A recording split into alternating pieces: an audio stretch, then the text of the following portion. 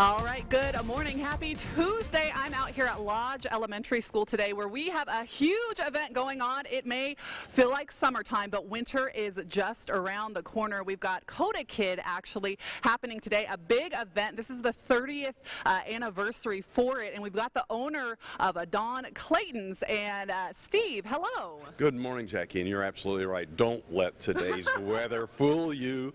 It's coming, it's going to be here, and these children really are going to need all the coats we can provide for them. So I'm asking the Tri-State once again, please come together and help us out to help the Tri-State kids that are in need. Yeah, exactly. Such a great thing happening. Now, today is actually the kickoff day. That's why we've got these coats back here. You're telling us there's going to be some kids coming today. Let us know about the event for today. Oh, in just a few minutes, we're going to have a circus of kids coming on in, and they're going to help us with this celebration of a kickoff. Each kid here is going to receive a coat, and then they're going to help pass the word today that what a great day this is for the Coda Kid kickoff.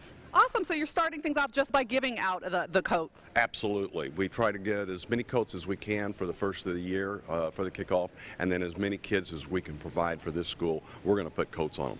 That's right, and this is happening. You can donate your coats until December 31st, and Don Clayton's will actually clean it if need be, correct? All coats get cleaned if they need, unless they're brand new, of course, and then we do take brand new coats, and we take donations so I can go out shopping. Yay!